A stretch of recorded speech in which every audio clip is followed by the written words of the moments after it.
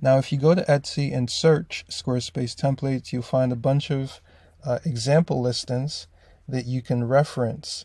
You'll also notice that there are Etsy sellers who are paying for ads specifically for this keyword.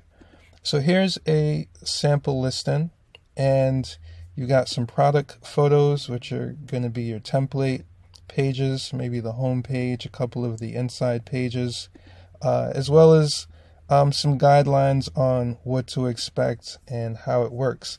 You'll also notice in your description, this is where you'll add your demo links, as well as all of the details about what's included and so on. So how do we get started? Now, if you go to the bottom of any Etsy page, I'm already logged in, but if I wasn't logged in, there'd be a link here that says start selling or get started selling or something related to selling. It'll be right down here. And so once you do that, you'll follow some prompts which will prompt you to create your first listing. So I'm going to go through what those prompts look like now, and this is pretty much it, right? So once you go through that listing process, the very first step is to add your product photos. A video is helpful, always. Your template name, about it, who made it, what is it, when did you make it. And then your category, you're going to do website templates for your category. And you'll have another opportunity to add a tag. But anyway, you're going to change your type from physical product to a digital product. And then you can select whether you want this listing to renew automatically or if you want to do it manually. And so it looks like it's 20 cents each time. And then here's the tag where you're going to add Squarespace template,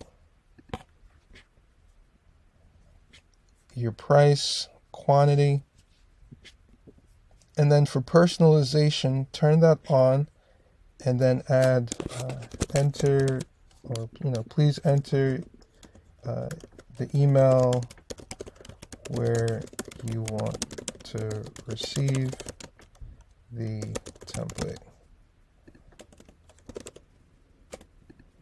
All right, and then so then this is a little bit different. I'm going to click publish, but it's not going to let me because I haven't uploaded any photos or changed the inventory or added a description, so or even a title. All right.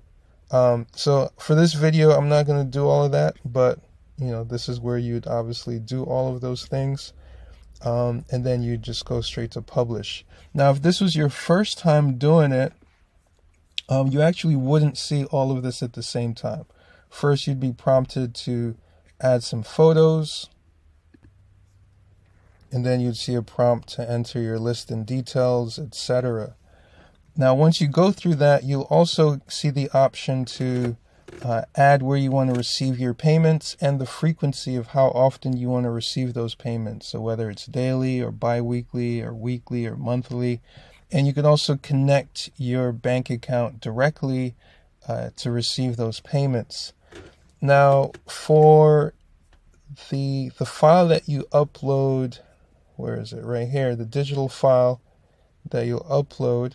I recommend uploading a PDF that has all of the instructions on what to do next, how to receive the template, etc. So use that PDF to set any expectations and define whatever terms you've set up. So